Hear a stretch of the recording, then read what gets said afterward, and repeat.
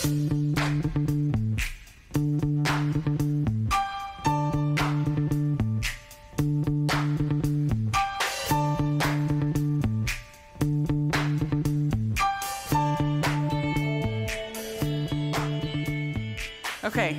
happy Mother's Day, Mom. Happy Mother's Day.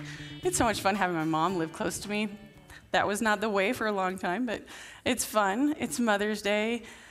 And as he said, that sometimes is very difficult, which I find it ironic, funny, all the things that Mother's Day falls during our series, Thriving Under Pressure.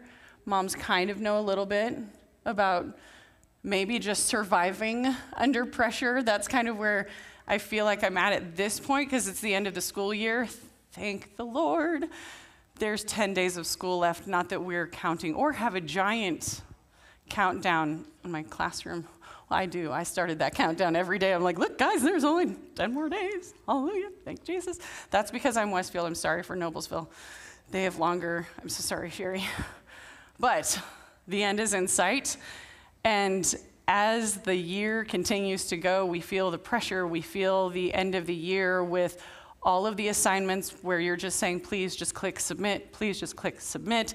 And of course, all of the state mandated testing has to be done at the end of the year. So you have all of the assignments plus the testing that they have to do, which means they all come home slightly crazy because they've been testing all day. And then the text messages from teachers saying, don't forget to charge your Chromebooks, and please send this in, and please send that, and please sign this field trip form. That would be great if you would remember to do that. And then there's graduations of all shapes and sizes, and you have to look up Pinterest boards to see how you're supposed to decorate and what you're supposed to do. And the little sheets you're supposed to now print off for the last day of whatever their grade is, and the confetti poppers. And I am not that mom. Thankfully, I have a neighbor who is, and she's great. She'll print everything off and just show up the last day of school and, here, have your kids hold this, take their picture, you'll be fine. Thank you, because I'm like treading water and doing great that they're fed and clothed, and they keep making dirty clothes. And I've asked if you guys would just, stop. That'd be great, but there is the alternative, which is not so great. So keep doing laundry, keep making dishes, because that's great. That's what we love to do. Pressure. There's a lot of pressure. Can I get an amen from the moms out there? Yeah, but as this series is showing us, there's pressure even when you're not a mom. And so imagine all this pressure that we have as mom, but then compound it when you're just a Christian who's in, not really just a Christian, but when you're a Christian in an ever-increasing pressure cooker, and you feel like the world is changing around you and things are different, and sometimes things don't even look like the place where you thought that you were, and it just feels sometimes like it's a lot, and it's a lot, and it's a lot, which is why I love that we're studying the book of Acts, because it's encouraging. I mean, we've been hearing amazing stories the past few weeks of,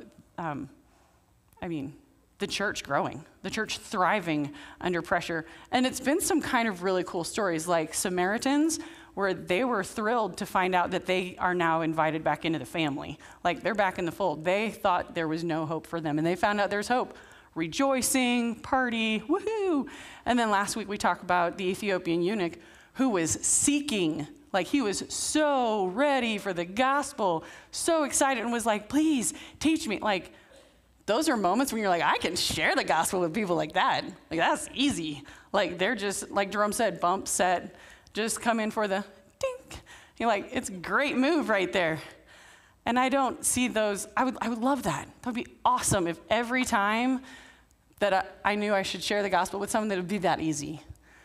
But it doesn't always feel that easy. At least for me. Sometimes there are people, situations, that make it slightly more difficult, intimidating, people that you should share the gospel with, but you don't even like being around these people. The neighbor who kind of picks on everything and may or may not be on the HOA, and may or may not be measuring people's grass to make sure it's the right length. Those kind of people that you're like, I don't even know if I'm being particularly honest, I don't know if I want to spend eternity with you and have I should tell you about Jesus, but I might let somebody else do that. And even if it's not just your neighbor, maybe it's like even worse if it's somebody you work with who knows exactly what you believe and they don't believe that way, and so their mission is to either make your life miserable or to make you leave, or better yet, get you fired. Those aren't really people that you're like, I should really sit down with them and have some tea and talk about my Lord and Savior, Jesus Christ. It's not like on your list of things to do today, because you're probably like, I really don't even like that person. I'm good. We feel that pressure. And that's just like surface stuff, which when it's your job, it doesn't feel like surface stuff. But then there's increasing and other layers and other layers and other layers that can kind of start to feel like you're under pressure. And there are times and people and moments where you think, well, that's not really a Book of Acts moment, because all these Book of Acts moments have been so triumphant and really set up for awesomeness. And I'm dealing with those people. And that make you want to walk away and say, I need to go be with Jesus because I'm not nice right now and I don't really like you people. And so the good news is we are at that point in the book, in the story, where we start learning about one of those guys that nobody was wanting to invite over for tea and crumpets to talk about the gospel. The guy that everyone was actually running away from because he was causing all of the problems. This guy is Saul of Tarsus. So we've made it all the way to Acts 9. And while you turn there, let me just tell you a little bit about Saul. He was one of the men present at the stoning of Stephen. And Acts 8:3 describes him as, Saul was going everywhere to destroy the church. He went from house to house dragging, not politely asking, but dragging out both men and women to throw them into prison. There's a tea and crumpets kind of guy. So let's pick it up in Acts chapter 9. We're going to read 1 through 19. Meanwhile, Saul was uttering threats with every breath and was eager to kill the Lord's followers. So he went to the high priest. He requested letters addressed to the synagogues in Damascus, asking for their cooperation in the arrest of any followers of the way he found there. He wanted to bring them, both men and women, back to Jerusalem in chains. As he was approaching Damascus on this mission, a light from heaven suddenly shone down around him. He fell to the ground and heard a voice saying to him, Saul, Saul, why are you persecuting me? Who are you, Lord? Saul asked. And the voice replied, I am Jesus, the one you are persecuting. Now get up and go into the city, and you will be told what you must do. The men with Saul stood speechless, for they heard the sound of someone's voice, but saw no one. Saul picked himself up off the ground, but when he opened his eyes, he was blind. So his companions led him by the hand to Damascus. He remained there blind for 3 days and did not eat or drink. Now there was a believer in Damascus named Ananias. The Lord spoke to him in a vision, calling, Ananias. Yes, Lord, he replied. The Lord said, go over to Straight Street, to the house of Judas. When you get there, ask for a man from Tarsus named Saul. He's praying to me right now. I have shown him a vision of a man named Ananias coming in and laying hands on him so he can see again. Oh, but Lord, exclaimed Ananias, I've heard many people talk about the terrible things this man has done to the believers in Jerusalem. And he's actually authorized by the leading priests to arrest everyone who calls upon your name. But the Lord said, go, for Saul is my chosen instrument to take my message to the Gentiles and to kings as well as to the people of Israel. And I will show him how much he must suffer for my name's sake. So Ananias went, and he found Saul. He laid his hands on him, and he said, Brother Saul, the Lord Jesus, who appeared to you on the road, has sent me so that you might regain your sight and be filled with the Holy Spirit. Instantly, something like scales fell from Saul's eyes, and he regained his sight. Then he got up and was baptized. Afterward, he ate some food and regained his strength. That's kind of crazy. Like, I love a good story. I love reading novels. I'm not in the time of my life where I get to sit down with a good book very often, so Audible is my favorite app on my phone. because I can play my books while I'm cooking, doing all the laundry, and which, to be fair, my kids do their own laundry because, ew. So I love Audible. I love a good story. This is an insane story. Like, it's easy for us to just read through and be like, meanwhile, Saul was uttering threats with every breath, and he was eager to kill the Lord's followers.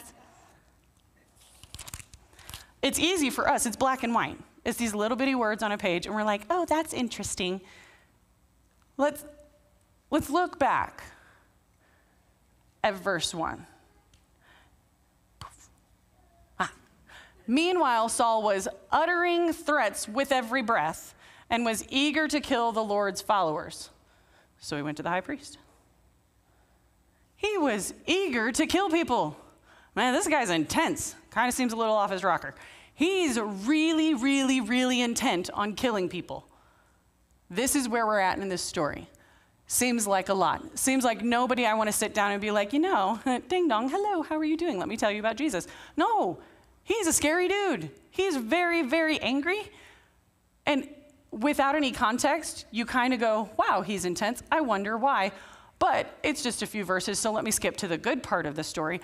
But before we skip to the good part of the story, my North American Christian mindset wants to know why. Why is he this intense about this? And so I did a lot of research on Paul. Did you guys know that there's like hundreds of volumes written about Saul of Tarsus? I will go between Saul and Paul. We know him as Paul, but right here it's talking about Saul. Same dude. There are volumes and volumes written about this guy. He's amazing. Born in Tarsus, modern day Turkey, and he was raised to be a Pharisee. He started Hebrew school when he was around 10, and he was studying. Eventually his family moved from Tarsus to Jerusalem. So they're living there. He's studying with this famous Rabbi Gamaliel, and he is learning all of the things. Eventually he's taking a deep dive study into the law. He is passionate about this. In Galatians, he actually talks about how he went further into studies than anyone else. So he is super passionate about this. And something that might be really, really good for us to know and understand why it says he's uttering threats. Some of your translations might actually say that he was still breathing out murderous threats against the Lord's disciples. I think we can all agree that's intense. And he goes and he gets a stack of arrest warrants. Not just one, not just two. Like, he's got arrest warrants plural so that he can take as many as he can to come back to Jerusalem. So I wanted to know, growing up, thought that it was just a little ways from Jerusalem to Damascus. Has anyone ever looked that up? I'll let you know. I looked it up. It's 130 miles. They don't have cars.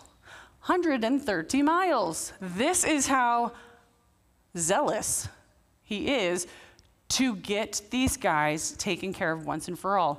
He gets a stack of arrest warrants, puts them in his bag, heads on out for a 130-mile trek, which if you're walking at approximately 2.5 miles an hour, you're going to get there in 57 hours of nonstop walking. They didn't nonstop walk, clearly, because you've got eating and sleeping and other things you might need to do along the way. So scholars estimate that this was a 6-day walking tour. Him and his buddies, who were like, let's go get him. And off they go. 6 days of walking. That's a lot of passion. That's a lot of zeal. And what we know of as zeal, we think zeal is passion, right? That you're zealous for something. You're very passionate and excited. That term, back in the day, zealous, was equal to violent. To be a zealot meant that you were not just passionate for Judaism, it meant that you were a soldier for Judaism, that you were willing to do whatever it took to make sure that God's ways were followed. So this is his mindset as he's walking, and he has learned, he was raised with this fierce obedience to ancestral traditions. He was taught to urge other Jews to do the same and to acknowledge that the God of Israel would send Messiah, and that Messiah would come as a strong warrior savior to raise up an army. We've heard this before, right? When we went through the book of John and we were hearing how they misinterpreted what Messiah meant. Well, if they misinterpreted, how much more so a zealot who is like, I will do whatever it takes. God's way will be the way, and I know that that Messiah will come in strength and power. And this Messiah that they're speaking of did not come in strength and power, right? So Saul's like, this ain't happening. So his job in his mind is to take out the people of the way. One author says, Saul of Tarsus was brought up to believe that the Messiah would come, and perhaps very soon. He was also taught that there were things that Jews could be doing in the meantime to keep this promise and hope on track. It was vital for Jews to keep the Torah with rigorous attention to detail and to defend the Torah and the temple itself, no matter what, against all possible attacks and threats. Failure on these points would hold back the promised Messiah. So his every breath was to keep this safe. From Saul's point of view, these first followers of Jesus were a prime example of deviant behavior that had to be snuffed out. Anything and everything had to be done to get rid of the disciples of the way. See, throughout Israel's history, we can look through the Old Testament and through the intertestamental times, the historians that kept records between the Old Testament and the New Testament. There was time there. And Saul had learned about people like Phinehas, not Phineas and Ferb, Phinehas. And if you would like some fun reading, if you're done watching TV and just want to watch something or read about something fun, read Numbers 25 about Phinehas. It's crazy. I'll save that for another time. But there's Phinehas, who saved everybody with a really good throw of his spear and ends a rebellion. And then there's Elijah with the prophets of Baal, and read that story. There's a lot of insanity and bloodshed there. And then in the intertestamental period, there's Judas Maccabees, who is known as Judas the Hammer. He and his brothers formed a little revolutionary group against the powerful pagan empire of Syria. And they, against all odds, they succeed. They fight against the Syrians, they reconsecrate the temple, and established for a century or so an independent Jewish state. Zeal worked. Violence worked. Saul knows this, and so he knows that he is on a mission for God. And with this zeal, he has set out to go to Damascus, all the way, because he knows God himself, the one true God, is under attack. He was fighting for God and doing the right thing. But in all of this learning and all of this stuff that I found out about Saul and crazy life that he lived, and I mean, I could go on for days and days, but I won't, because it's a lot. It's really cool. If you ever want to know anything fun, just come ask me. But Saul is not the main character in this story. That's what's super cool about this. I bet you guys might know, because last week when we talked about the Ethiopian eunuch and when we talked about Philip and when we talked about Stephen, those aren't the main characters, are they? It's God. So God very quickly and succinctly comes into this story, comes into our journey, and he takes back over. And so let's look at how drastically Saul's journey is about to change, because he's coming up on Damascus. He's making his way there. He's almost made it. And as he's approaching Damascus on this mission, a light from heaven suddenly shone down around him.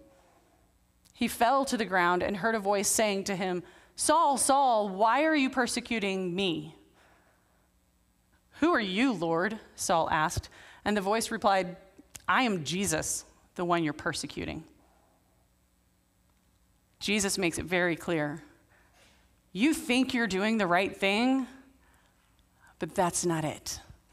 I am the one that you're persecuting. I am the one.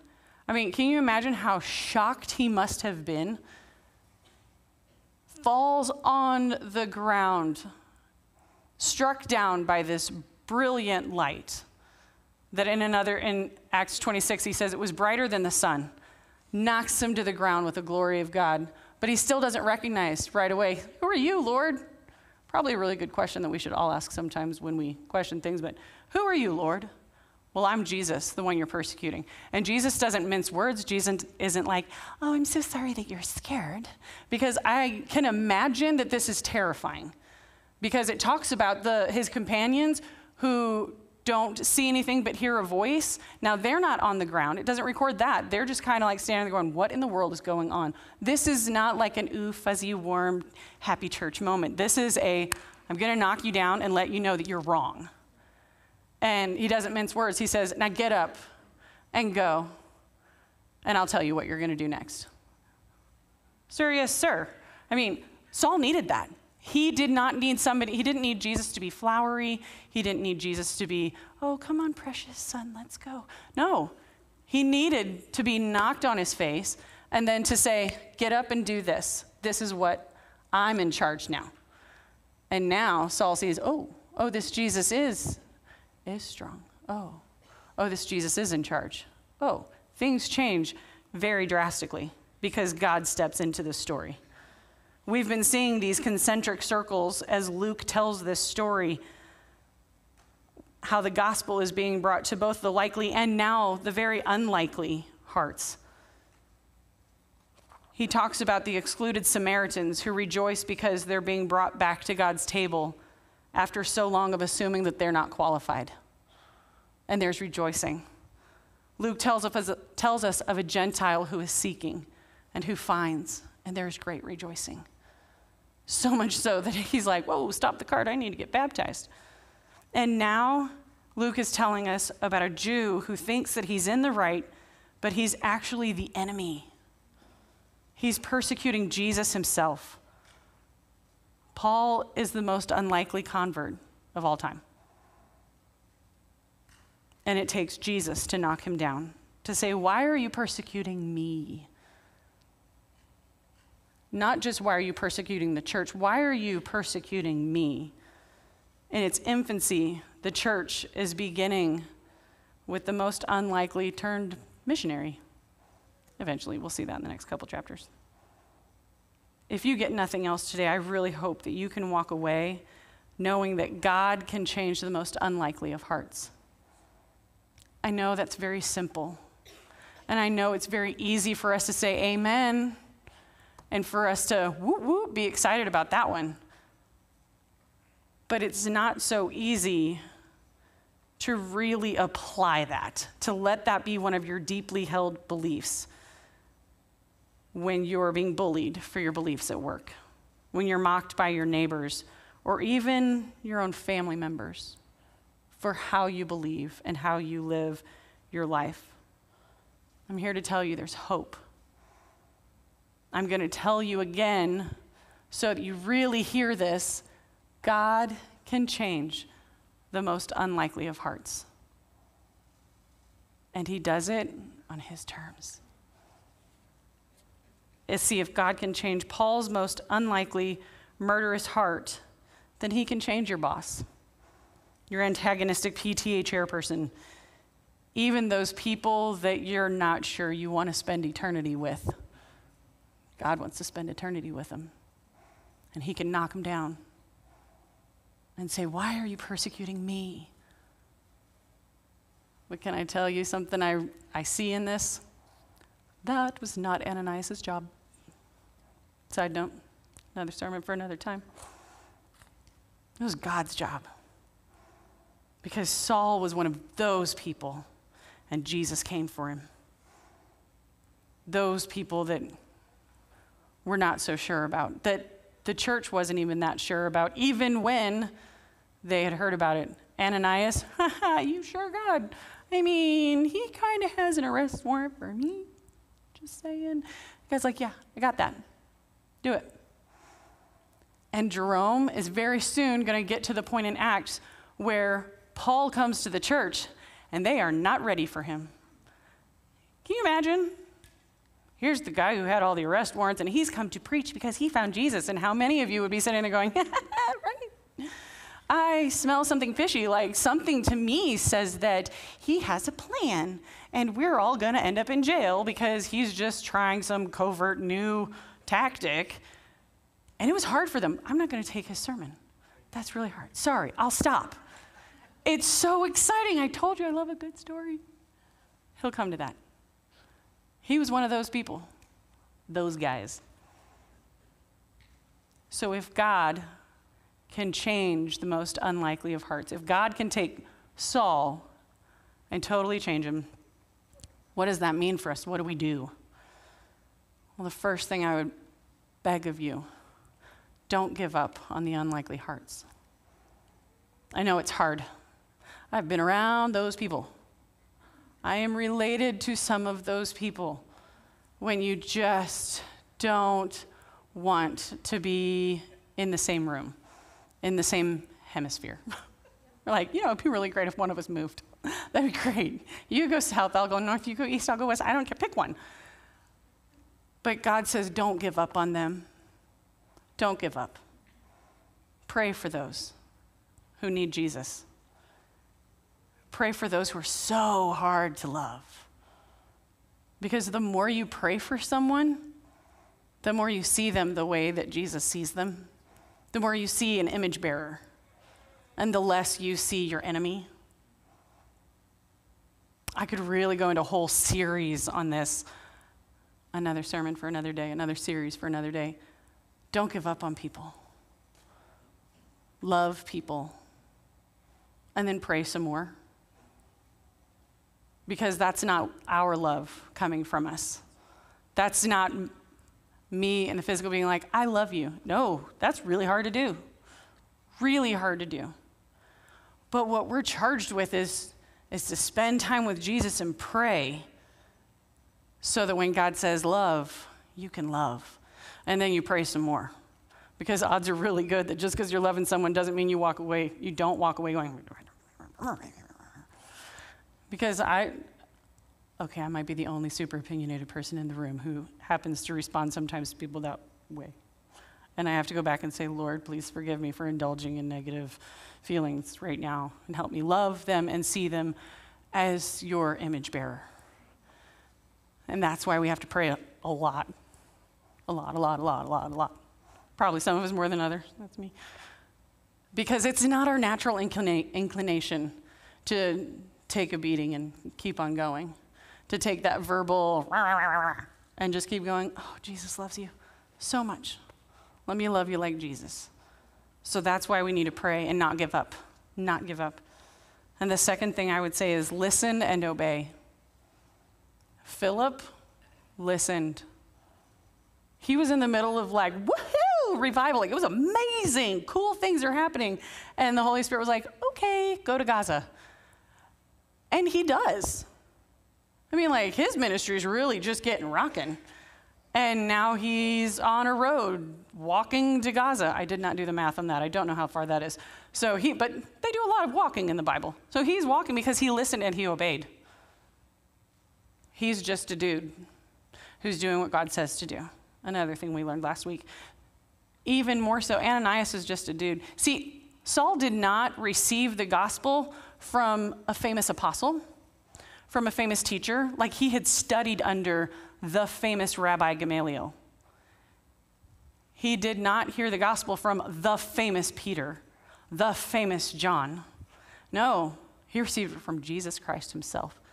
And then Jesus came to just a dude, Ananias, and said, hey, Ananias. And he knew that voice so well that when he sees this vision, we don't read him going, oh, what is this? No, he said, yes, Lord. Like, it's a totally normal thing. It is not a normal thing for me to just have a vision of the Lord speaking to me. I might be a little weirded out by that, be like, who's in the kitchen with me? Nope, Ananias was like, yes, Lord. Ananias, I want you to go to Straight Street. Okay. Knock on the door. Gotcha. Ask for a man from Tarsus. Okay. His name is Saul. Nope. Like, this would be me. And even Ananias is like, right, you know that man, right? Like, heads up, God, he's bad news. And God's like, heads up, I know. But I want you to go because I've chosen him. And he's going to bring my message to the Gentiles, to kings, to Israel. And I'm going to tell him how much he has to suffer. I wonder if part of Ananias went, yes. Just, the little fleshly side of me goes, is he sitting there going, yeah, just like the rest of us? You have to suffer. He probably didn't. That's just me. And he was like, okay. And you know what? When he comes to Saul, I love this. He goes, and it's not like he's, hey, Saul, just wanting you to know, Jesus loves you. Bye. No, it says he comes up to him and lays hands on him. This is how much he trusts God. He is willing to go up to a murderer, a zealot who has arrest warrants and can take him out right then and there and be so close that he puts his hands on him and says, Brother Saul. Not just, hey, yo, stranger. It's brother. You've been brought in the family. Tell me he hasn't learned to love like Jesus loves. Tell me he hasn't spent time with Jesus.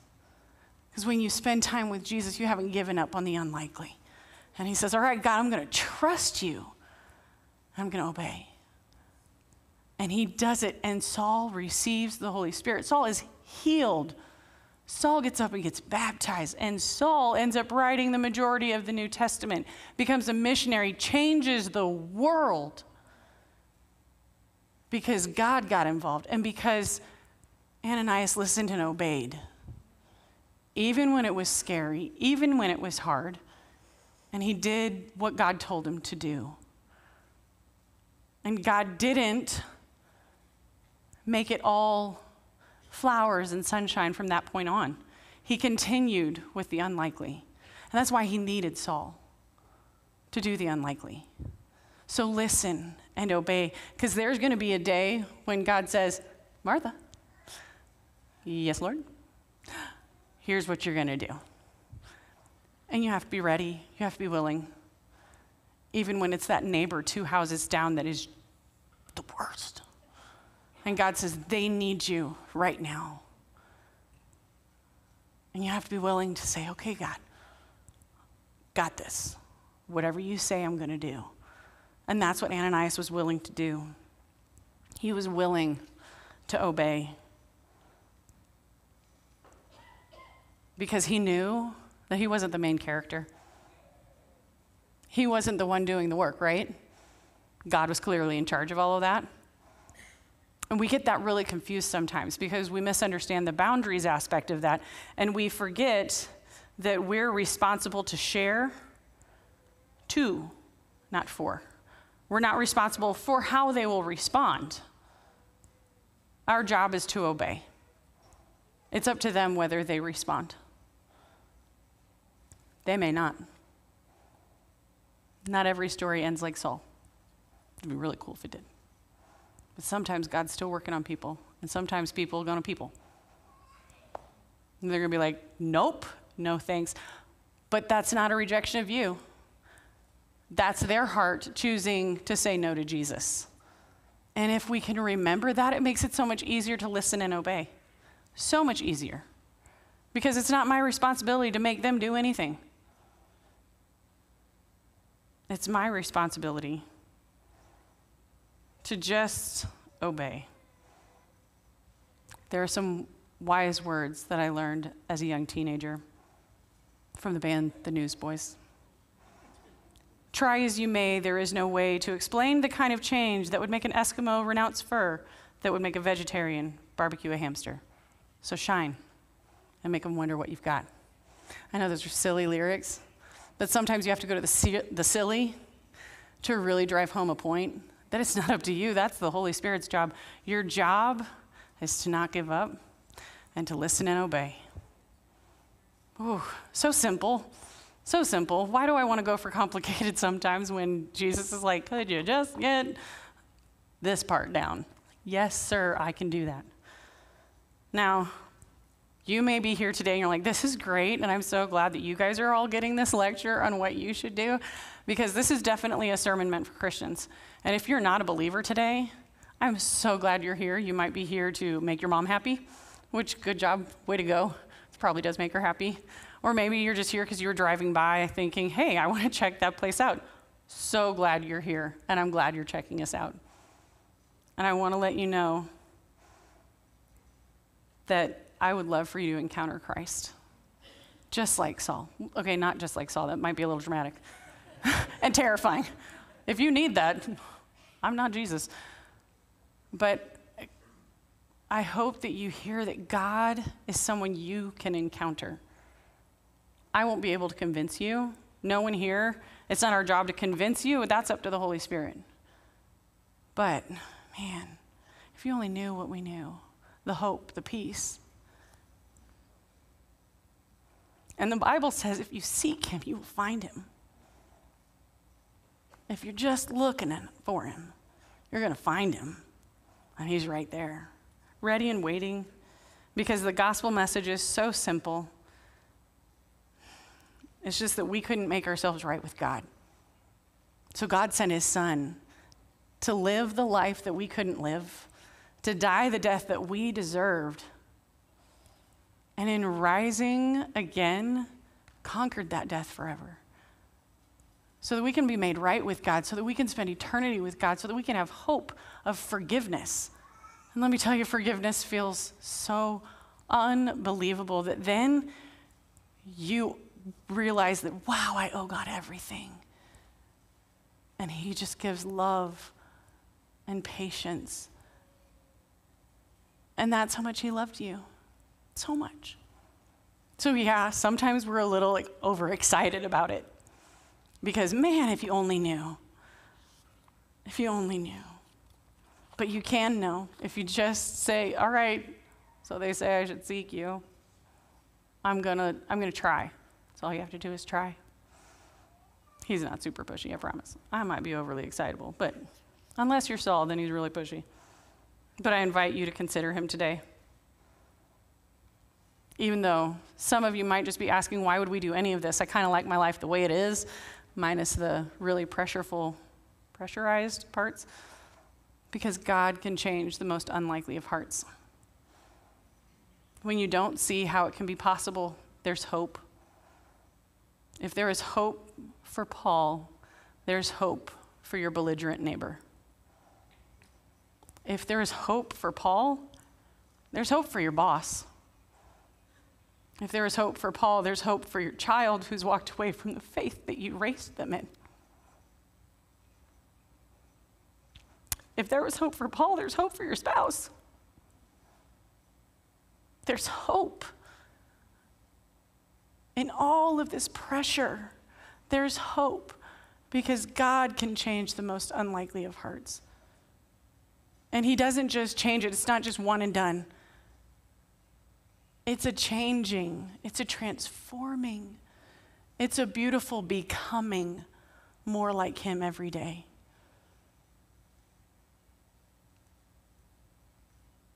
It's knowing that it's all him. He's the main character. He's the main character in Saul's conversion story. I mean, Saul gets 2 verses, and then God takes over because he's the main character. Ananias gets a few verses, but that's not the biggest deal because God is the one in that story. Because God changes the most unlikely of hearts. Be free in that, knowing that it's not you, it's God. That's what gave the early church that freedom to be able to live in Christ and to be able to say, okay, God, I'll go to the street called straight. Nope, yep, straight street. That would be confusing. I'll do it because you said to, because they could trust him because they knew this. That's the power of the gospel. Would you stand with me? We're gonna sing this song, Worthy. And this song to me is so phenomenal because I can just hear this being sung in heaven. Because just worthy is your name. I mean, we're going to spend all of eternity saying, holy, holy, holy is the Lord God Almighty, who was and is to come. Holy, holy, holy is the Lord God Almighty, who was and is to come. And we're going to be able to worship and we're going to be in his presence. And how amazing if we can look across and see one of those people who are saying, holy, holy, holy is the Lord God Almighty, because they encountered Christ, because they met with Jesus, because we listened and obeyed, because we didn't give up on the unlikely. And sometimes there are voices that are so loud you feel like they're trying to drown you out. Don't give up. Don't give up praying for all of those unlikelies. In a world of a lot of unlikelies, God put us here for a reason and a purpose, so that you can encounter unlikelies. Because we were each unlikelies. Let's pray. Lord, thank you. Thank you that you've put us where you've put us. Thank you that we have the opportunity to share you. Thank you for your word that reminds us that you're the main character, that it's not up to us, that it's up to you. God, give us the strength to lean into you and to listen and obey. Help us glorify you. Thank you for this recording of the early church that you've given us, so that we're reminded of what you've done and be encouraged with what you're going to do. Lord, we pray right now for hearts to turn to you.